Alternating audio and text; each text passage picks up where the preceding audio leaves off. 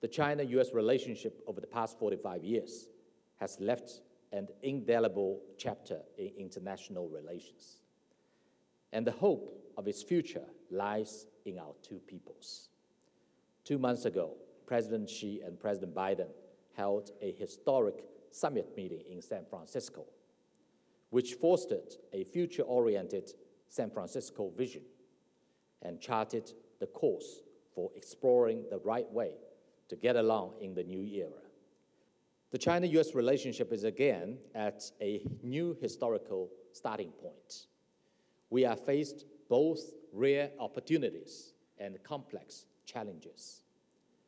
We need to stay committed to our original aspirations, follow the trend of history, use the past as a guide, and bear in mind the future of humanity and the well-being of the people, so as to usher in a brighter future together. It is important to act with a sense of responsibility for history and keep to the right direction of China-US relations.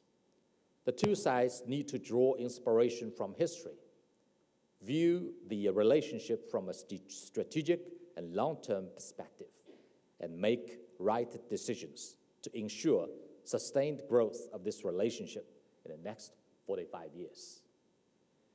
The top priority now is to follow up on the important common understandings reached between the two heads of state, turn the San Francisco vision into reality, and promote the sound, stable, and sustainable development of China-US relations with concrete actions.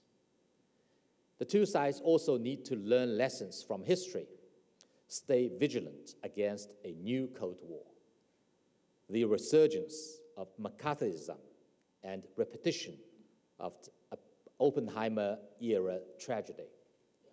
We need to oppose attempts to overstretch the concept of national security, politicize economic and scientific issues, demonize people-to-people exchanges, or weaponize our interdependence.